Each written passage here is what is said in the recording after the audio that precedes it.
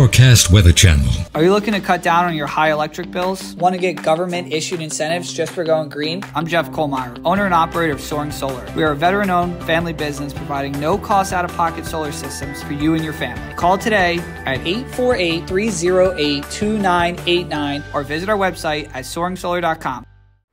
I keep thinking in my mind, wouldn't it be nice to have a stretch of weather where we didn't have to worry about wind or rain or anything like that and just have some sunshine, right?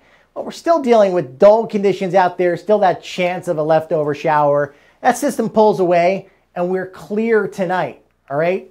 Starry skies galore from Scranton down to Philly, Atlantic City, down into Delmarva. No issues there, okay?